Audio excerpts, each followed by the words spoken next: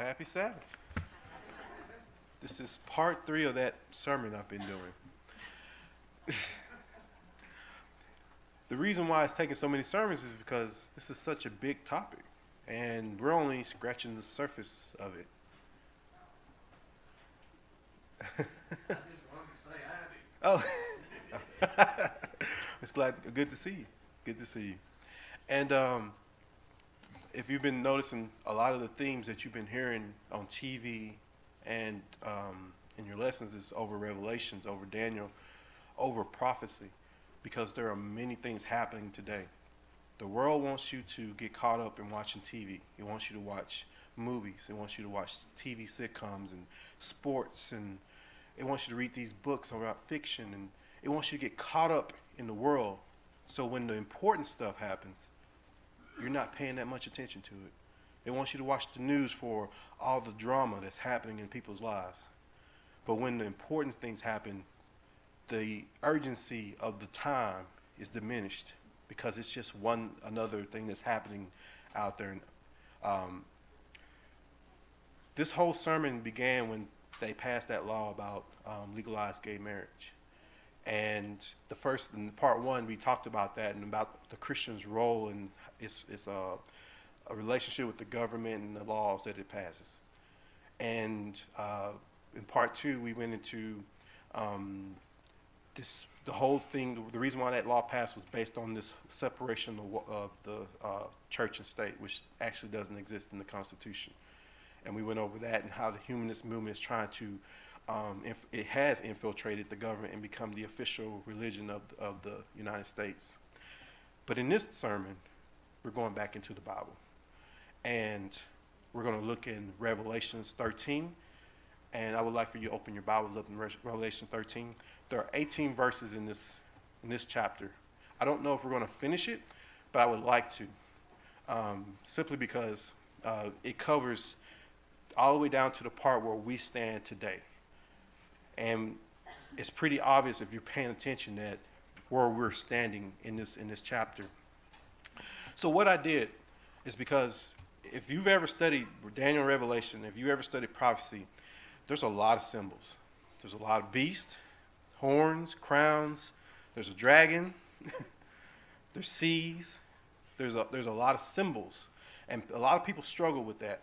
And so I went onto this website called Amazing Discoveries. It's by Seventh-day Adventist, and they actually have the chapter, and they have commentary explaining that each verse.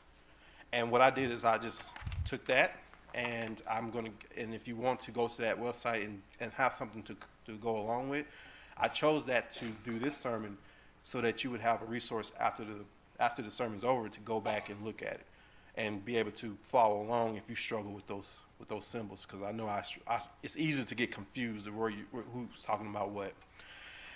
And so, and the last thing I'm going to talk about before we get into it is that I got a video that I put together. It's got 3 parts to it. The first part is the Pope, and he's speaking to Protestants over here about rejoining, becoming one again.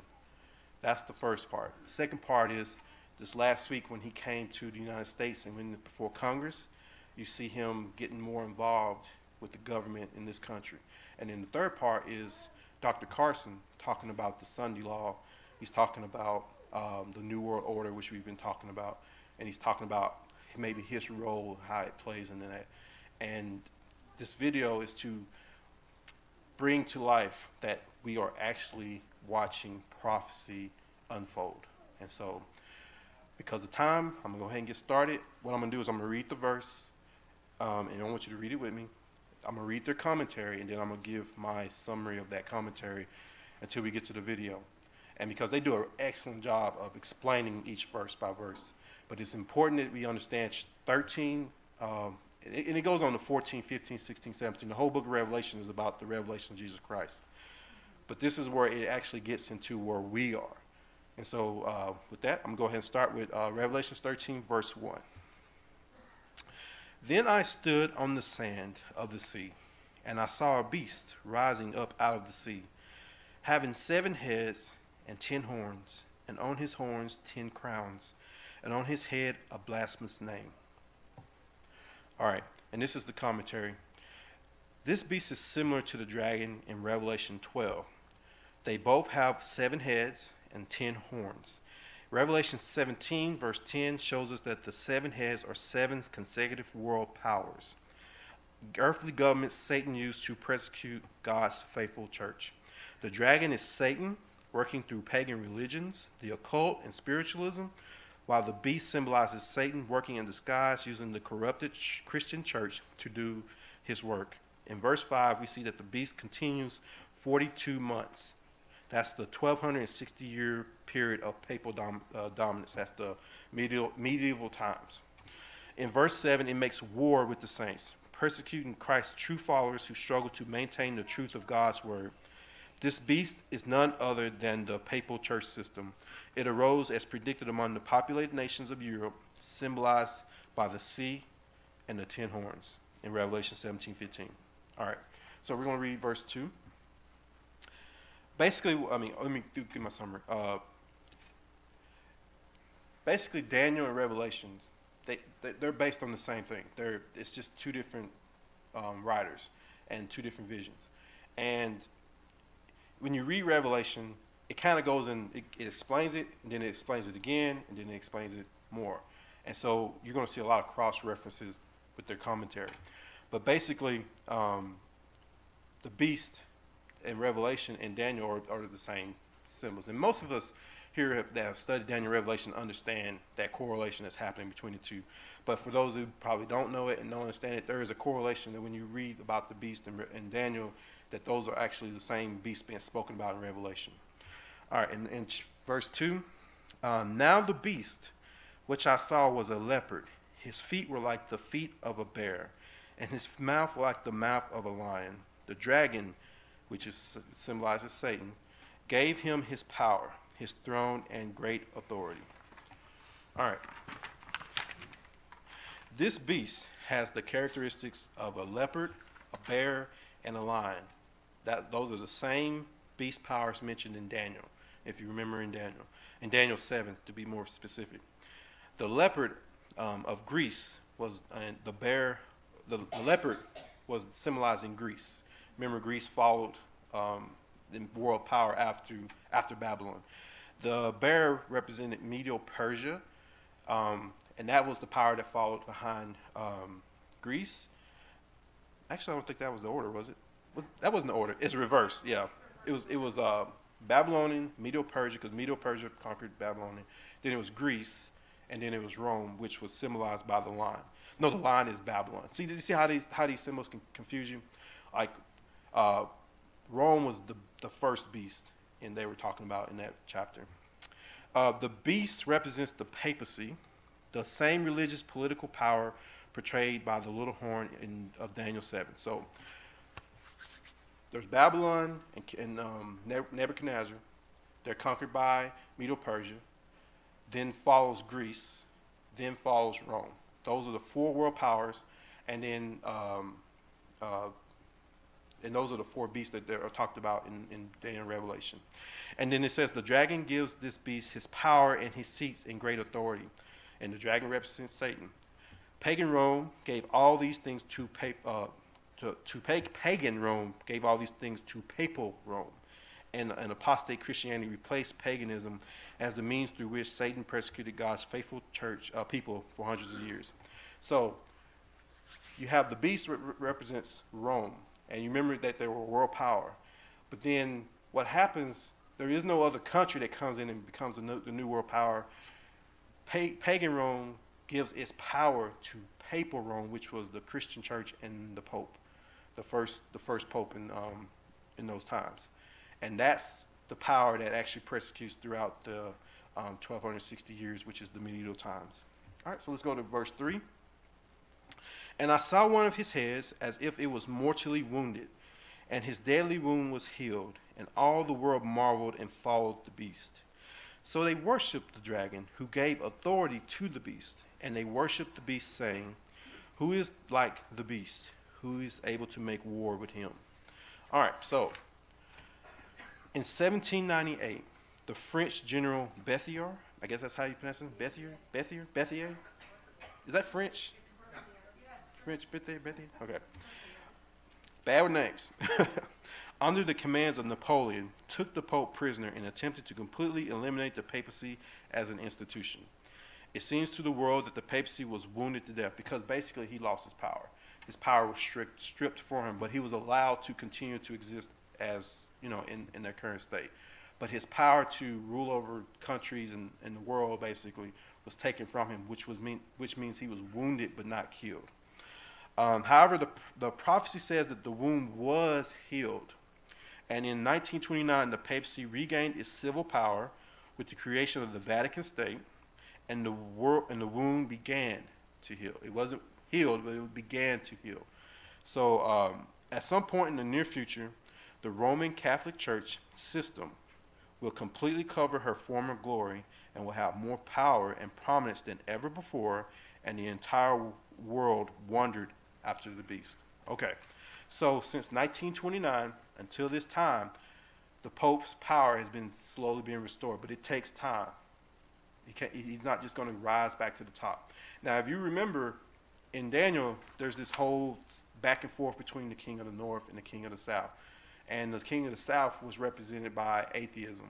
It began with the four generals in Greece, and then the people who represent the king of the north and south changed through the prophecy.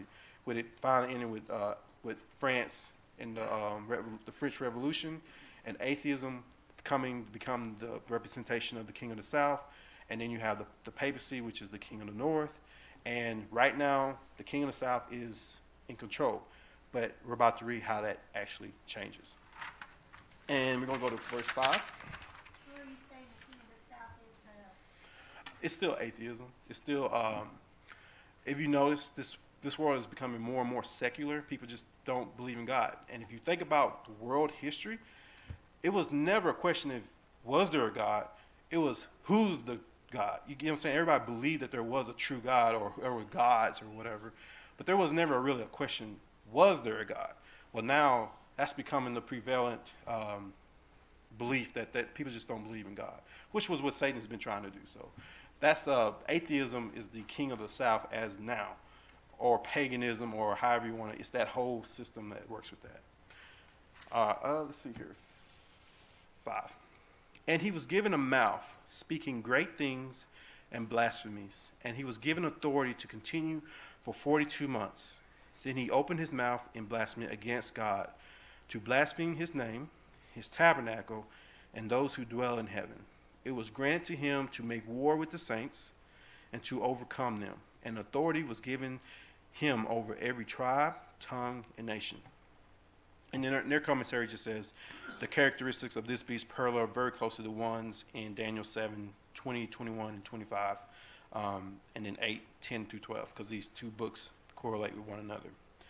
All right, and in verse 8, it says, all who dwell on the earth, who will worship him, whose names have not been written in the book of life, of the Lamb slain from the foundation of the world, if anyone has an ear, let him hear. Okay. In the last days, nearly the whole world, those whose names are not written in the book of life, with worship this beast. The day is coming soon when the majority of humankind will obey a few supporting the authority of the papacy above the commands of God, and will thus worship the beast. And only those names written in the book of life, written in the Lamb's book of life, will stay true to God. This book records the names of all the saved from every generation of Earth's history. Revelations 20, 12, and 15. Okay. We're getting to the part where we're going to break it down a little bit. Verse 10, he who leads into captivity shall go into captivity. He who kills with the sword must be killed with the sword. Here is the patience and the faith of the saints. And this is basically the prediction that was fulfilled when the Pope was taken into captivity, and this persecuting power received his deadly wound. I'm not going to go into details, but if you know anything about the medieval times, about the how Christians were persecuted, it was kind of ironic that the Pope himself was captured and done the same way. Now, we're going to get to the beast from the earth, which is where we start talking about the United States. Let's go to verse 11. Then I saw another beast coming up out of the earth. and he had 2 horns like a lamb, and spoke like a dragon. And he exercised all the authority of the first beast in his presence, and caused the earth and those who dwell in it to worship the first beast, whose deadly wound was healed. He performs great signs, so that he even makes fire come down from heaven on the earth in the sight of men. And he deceives those who dwell on the earth by those signs which he granted to do in the sight of the beast, telling those who dwell on the earth to make an image to the beast who was wounded by the sword and lived. He was granted power to give breath to the image of the beast, that the image of the beast should both speak and cause as many as would not worship the image of the beast to be killed. Okay. In that passage is where we're at, where we're witnessing right now. Starting with going back up to 11, this is what they say. The next beast in the vision comes up out of the earth and is described as having 2 horns like a lamb. This beast represents the United States of America. Here are the 5 clues which help us to accurately determine its identity. All right. Clue number 1. It comes to power around 1798. As the papacy is going into captivity and receiving its deadly wound, at that time the United States was coming up as a youthful nation. The United States declared its independence on July 4th, 1776, and by 1790, all 13 colonies had ratified the Constitution. This nation was quickly drawn into world politics and today is a world superpower. That's clue number 1. Clue number 2, the sea represents multitudes and nations. Revelation 17:15, the beasts that arise from the sea usually do so amid the strife of war. Usually countries come into power through war, and that's what traditionally has happened. One country conquers another, now they're in power, and that's the way it's been since the beginning. By contrast, this one comes out of the earth and not the sea, representing a relatively peaceful emergence in a comparatively unpopulated area. This is exactly the manner in which the United States came to power. Yes, we did fight the British, but considering usually how countries come to be, it was a very peaceful, and it was in the country, in the everything, the laws, everything was based on Christianity. We trusted in God to become the country that we are, and God blessed this country because of it. All right, and then clue number 3. This beast with 2 horns like a lamb represents a nation of youth, innocence, and gentleness. That's the lamb part, which is based on the two great principles of civil and religious liberty. Remember the horns? Horns represent religious and civil power. For where the Spirit of the Lord is, there is liberty. 2 Corinthians 3:17. At its inception, the United States had the strength of its form of government and of its people's religion. Republicanism and Protestantism were the fundamental principles of the nation. These principles are the secret of its power and prosperity. It is strong because the government and the church are separate, without one controlling the other. Clue number 4. It is noteworthy that this beast lacks any crowns. The United States of America is a grand experiment in government that serves its people rather than enslaving them, and in religion that allows freedom of conscience and expression. It is a country that has a government without a king and a religion without a pope. Those crowns was representing the. This just came to mind. You remember when when the Israelites wanted a king? What did the Lord say to them? Basically, are you sure? Are you sure you don't want me to be the king? Do you want a human king? Because if you take a human king, then there's going to be things demanded of you that you're not used to experiencing, and that's what the crown represents. Even in the Israelite kingdom, there were things that were happening that wouldn't have happened if God was king. And so you have when the crowns represents the obligations that you owe to whoever is sovereign. And so the United States didn't have crowns on the horns. If you know the symbols, the other horns on the beast had crowns around them. All right, and so clue number 5. It becomes a world power, strong enough to force the world on pain of death to worship the image of the beast. This beast will speak as a dragon, because remember the dragon is separate from the beast. The dragon gave its power to the beast. Dragon represents Satan. This beast will speak as a dragon and exercise all the power of the first beast before him. The first beast, as an agent of the dragon, used its power in state affairs to enforce religious laws, resulting in the persecution of the heretics who would not submit. For America to do this and give life unto the image of the beast, it would have to abandon the principles of religious freedom, repudiate the Constitution and the Bill of Rights, and discard the fundamental beliefs that have been made this great nation what it is. When America uses its power to enforce religious laws and persuades other governments to do the same, it creates an image of the beast, and it gives life, reflecting the intolerance and persecutions of the medieval papal church. Charles, get that video ready. All right, so basically, for those who might be getting confused, there is the dragon, which represents Satan. There was the first beast, which represents papal Rome. And then there's another beast that comes out of the earth, which is representation of the United States. There's two beasts here. Don't get them confused as being one beast. All right? Charles, let me know when you're ready.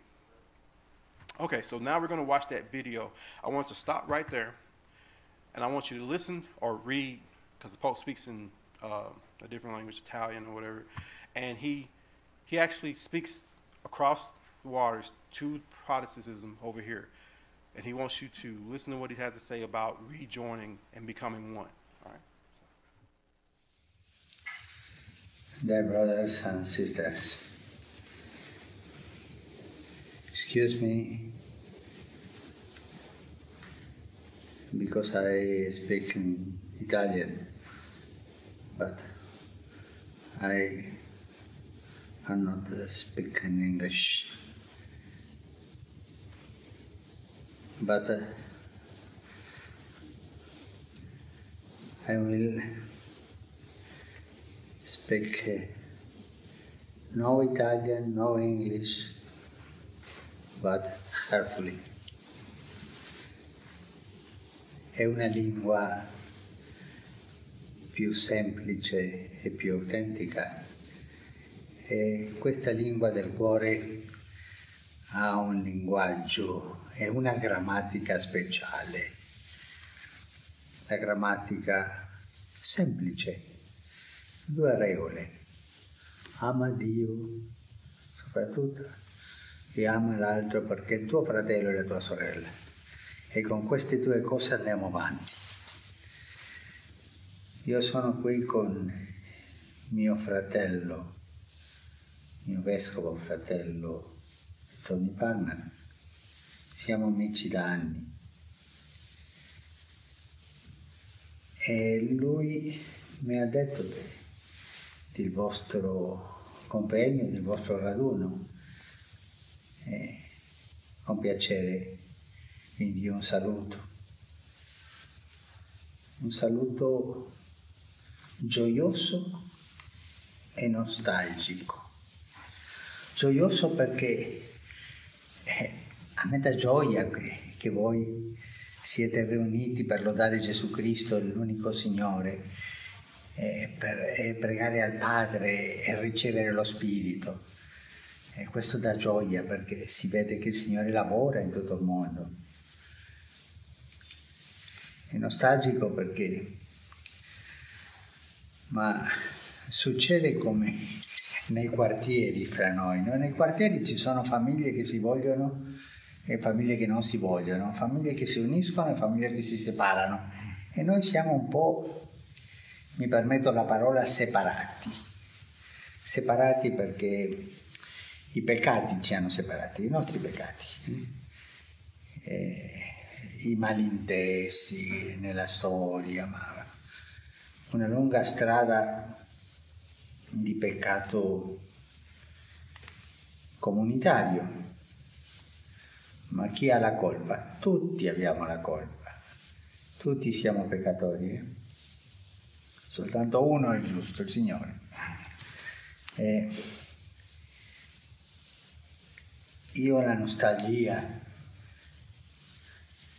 che questa separazione finisca e ci dia la comunione. Io ho nostalgia di quell'abbraccio di qua nel quale parla la Sacra Scrittura, quando i fratelli di Giuseppe, affamati, sono andati a Egitto per comprare, per poter mangiare. Ma andavano a comprare, avevano i soldi, ma non potevano mangiare i soldi. E lì hanno trovato qualcosa più del pasto, hanno trovato il fratello. Tutti noi abbiamo dei soldi, i soldi della cultura, i soldi della nostra storia, di tante ricchezze culturali, anche religiose, tradizioni diverse. Ma dobbiamo trovarci come fratelli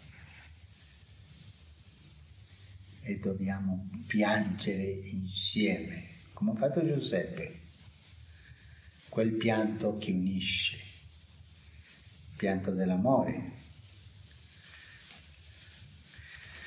Io vi parlo come fratello, e vi parlo così semplicemente, con gioia e nostalgia. Facciamo crescere la nostalgia, perché questo ci spingerà a trovarci, a abbracciarci e a lodare Gesù Cristo come unico Signore della storia. Vi ringrazio tanto per sentirmi. Vi ringrazio tanto per lasciarmi parlare la lingua del cuore. E vi chiedo anche un favore, di pregare per me, perché ho bisogno delle vostre preghiere. Io prego per voi, lo farò, ma io ho bisogno delle vostre preghiere e pregare al Signore perché ci unisca tutti. E avanti, siamo fratelli, ci diamo spiritualmente questo abbraccio e lasciamo che il Signore finisca l'opera che Lui ha incominciato. Perché questo è un miracolo, il miracolo dell'unità è incominciato.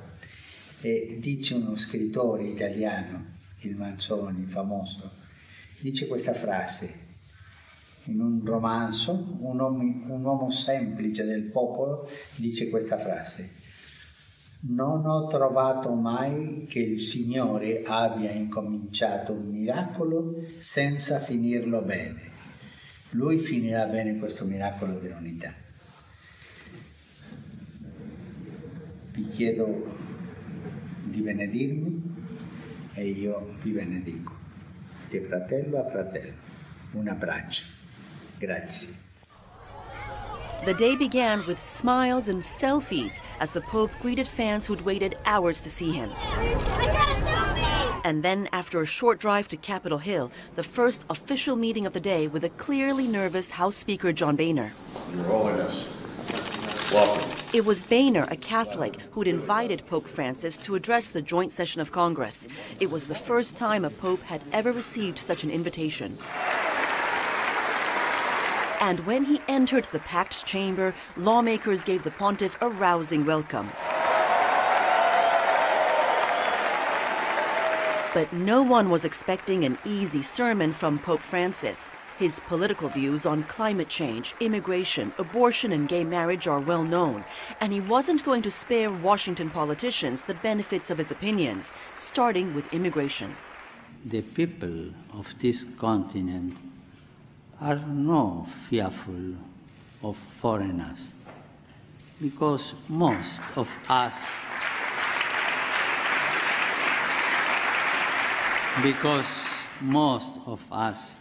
were once foreigners.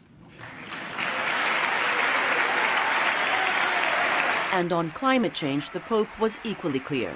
I call for a courageous and responsible effort to redirect our steps and to avert the most serious effects of the environmental deterioration caused by human activity. I'm convinced that we can make a difference. I'm sure. Pope Francis also touched on religious extremism, the arms trade, poverty, and called for an end to the death penalty in the U.S., well aware he was addressing a House and Senate more polarized than at any other time in generations. God bless America. Even so, when it was over, whether they agreed or not, the lawmakers did come together with a standing ovation.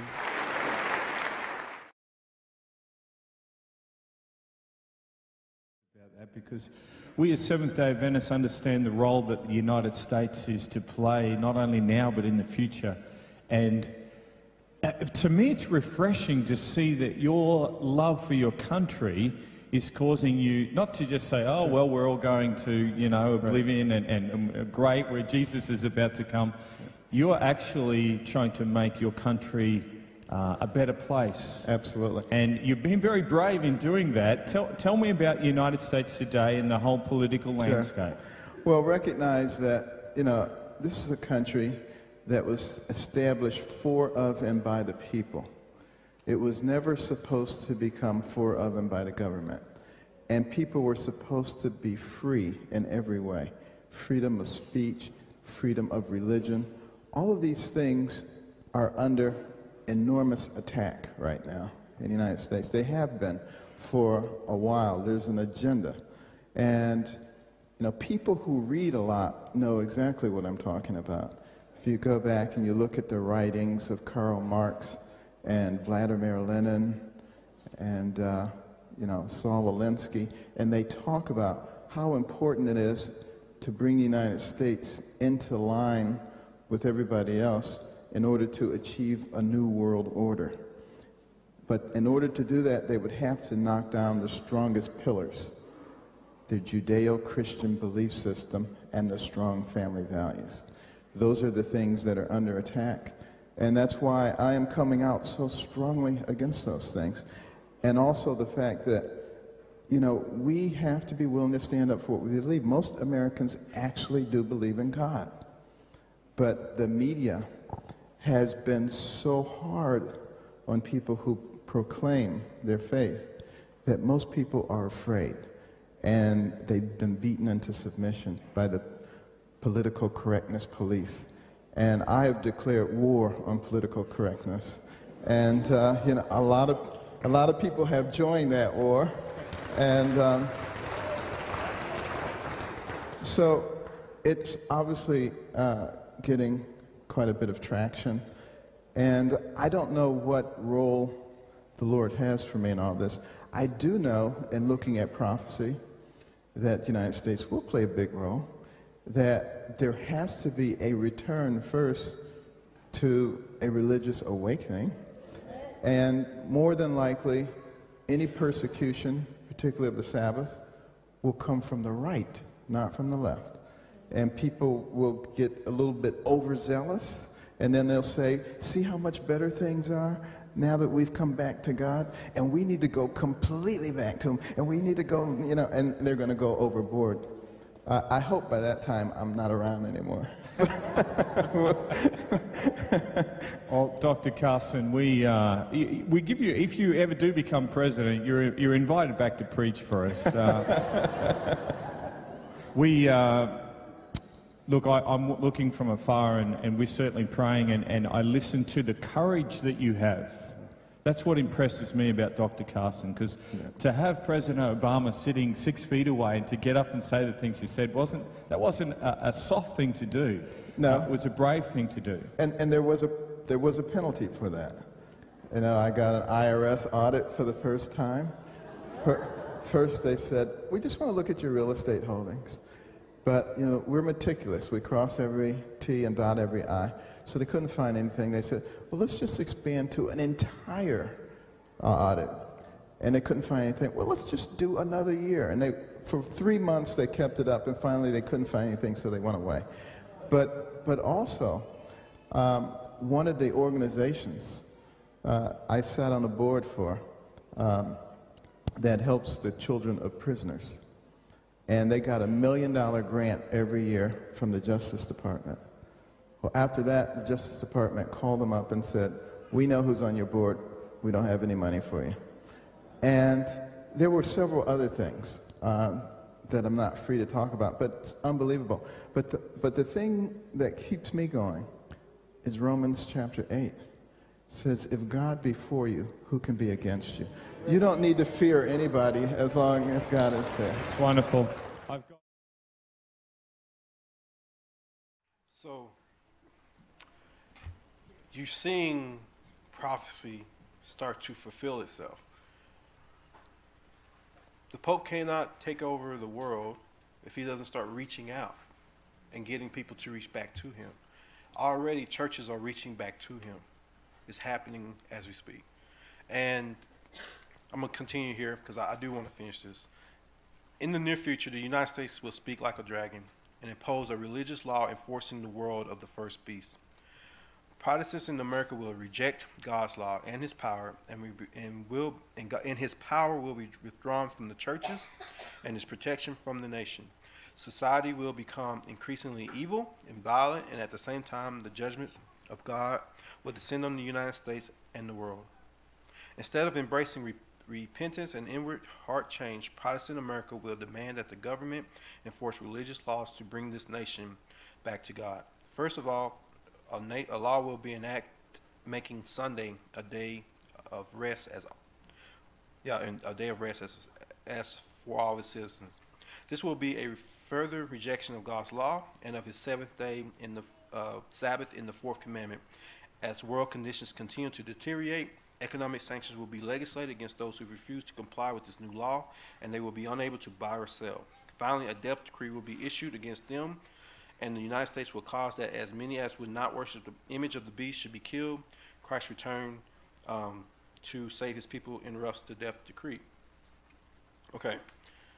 The United States will deceive the world into making an image of the first beast through the use of great wonders and miracles. In Revelation 19:20, this beast is called the false prophet. And in Revelation 16, verses 13 and 14, he is said to work these miracles through the spirits of devils. Matthew 14:23 through 27 indicates that the false Christ will add such strength to those deceptions as to make them very nearly overpowering. And then in 2 Corinthians 11:14, adds that Satan himself is capable of masquerading as an angel of light. I completely agree with what they're saying here. If you listen to what Dr. Carson was saying, is that if there's going to be persecution, it's not going to come from the left, which is in power now, but it's going to come from the right. Meaning that the persecution of the end times is going to come from a religious awakening, that the world is trying to come back to God, and they're using that, and God and Satan's going to use that to go all the way, to go to persecute God's people that aren't following the laws and that are being dictated to the world. And so there's going to have to be a shift from where we are now to that. And I've told a few people what I believe is going to happen is we're getting in bad shape and bad conditions spiritually now, so that the papal power has the excuse to come in and save this world from the wickedness that it's becoming. Because if you notice, it's just getting really, really, really bad. Any morals, any dignity, anything that has anything to do with God, it's just completely going to the wayside. People do not believe in God, and those who do believe in God aren't worshiping and following him the way they should be. Christianity, the way we're supposed to be, the way we're supposed to worship God, we're doing a poor job of it as a whole. There are individuals that are doing it the right way, but as a whole, we are asleep as a church, and that is the church of Laodicea. We are falling to the ways of the world, and I completely agree with what they're saying. So I believe it's going to get bad, and then it's going to go the other way. But in the process of going the other way, the King of the North wound is completely healed, and his power is returned to him. What do you mean it's going to go the other way? Explain what the right and the left Okay, the left is the liberal point of view, and if you understand what the liberal, it's conservative. The right is conservative, the left is liberal. Conservatism is like trying to follow the Bible, trying to being very conservative in your viewpoints. I'm not gonna get into the political aspects of it, but it's more right, exactly, following the rules and that sort of thing. The left, which is liberal, is more like what? Paganism. It's more, I am the God in my life. I can do whatever I want. I should be able to do what I want, when I want, how I want. That type of mentality. It doesn't mean anybody that's just a liberal is that. It just means that that's the kind of viewpoints that the left takes, and the right is more conservative. That's the only word I know to use. We're on the left right now, and the world is going farther left right now, but it's got to go back to the right before you start seeing these things happen. In other words, if Catholicism and the Pope and the papal power is going to have control over the world, then it can't be there has to have something to happen that causes the world to say, yeah, we'll follow him, because if you read the prophecy, not everybody agrees with the laws that they pass, but they follow it anyway because they see the world is in bad shape and they want things to change. But like I said, I don't know this because this is just what I believe. And a lot of people believe that this is the way it's going to happen out because we don't really know exactly what is going to transpire. But he gives us clues as to what to watch for. And because of time, I'm not going to finish it anyway. But if you want to go, I have the website that you can get these commentaries. I think they go through all of Revelation, where they actually just take the verse and they take do commentary over that verse to explain what's happening verse by verse, which is very helpful not to get confused. Christ's object lesson in the last chapter, Meet the Bridegroom, talks about a great calamity that brings us to death, brings us, it makes us face death. That's really what we're, Right. it's going to be something that, a calamity that happens that turns the world. Right. If you noticed, do you remember what they said in this last shooting in Oregon? They were targeting Christians. Have you ever known the media to pick up on that part of the story ever before? Did you not find that kind of odd? Normally they wouldn't say anything about Christianity. They don't care about Christians. But this particular story at this particular time, the shooter was targeting Christians. Why do you think that? The Adventist news, and an Adventist was shot in one of those. Yeah, I didn't see who died in it though, but. If you look on Hope Channel, it was on the news, on our news, and one of the people that was shot was an Adventist mother. She was a student, I guess, she had 3 children. So I don't know anything about the campus. Is the campus a Christian campus? I don't know. It was just a junior college. So I mean, but why would they put that out there? Because they're trying to get everybody riled up. They're trying to create this war, this back and forth, because they do want martial law. Because if they have martial law, they can enact the laws and do what they want to do. But if nobody's rioting and going and disobeying the laws and causing problems, they're going to have a hard time doing that. So there's a lot of things happening, and you're watching it unfold before you. Didn't you have something, Gene? Yeah, it was either the assistant governor or the governor of Tennessee advises all Christians to start carrying arms. Really? I didn't even hear about that. Yeah, that came out a day or 2 after the Oregon shooting. It's starting. Like, oh, was it somebody else?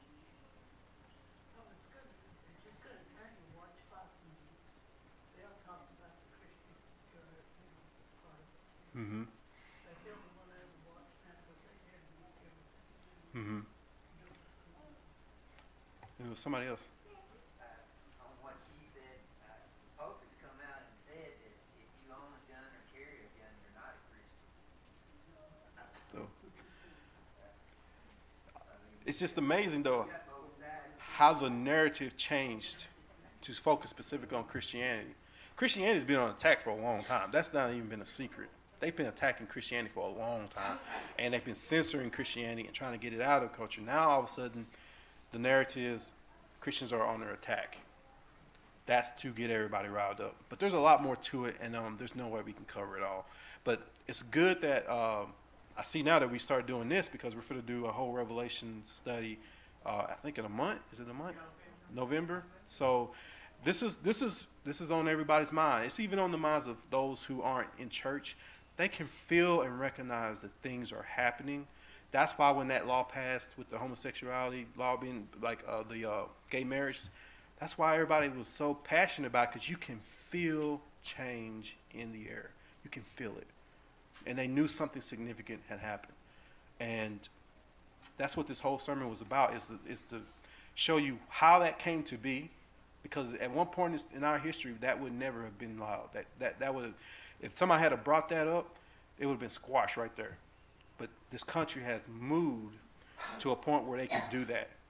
And you're going to start seeing laws. So if anyone tries to tell you, America, they would never pass a law like that, they're already doing it. And sometimes they don't have to pass a law. They just got to change the interpretation of the law. They changed the public's viewpoint, like the separation of the wall of separation between the church and state. That's not in the Constitution. But they've been telling us for decades that that's saying that's the law. The government is free from religion. That's what they've been telling us, that religion shouldn't be in it. When in reality, that's not what the founding fathers were saying, because that this whole country and the Constitution was based in Christianity. And it's very interesting if we stop watching the movies and all the stuff they want us to focus on and watch what is important. Prophecy is unveiling before your eyes, and the urgency of the time is great.